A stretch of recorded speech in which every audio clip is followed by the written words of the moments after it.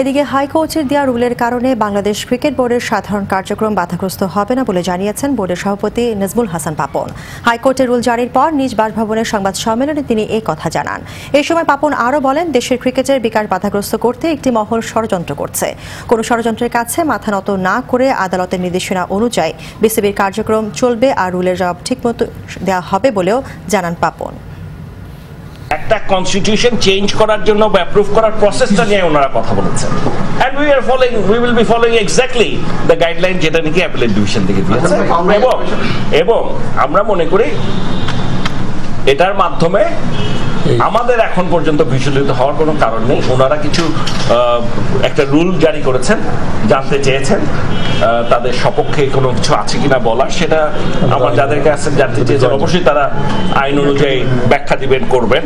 But আপাতত আমরা মনে করি আমাদের যে কার্যক্রম আছে সেটাতে ব্যাহত হওয়ার কোনো কারণ দেখছি।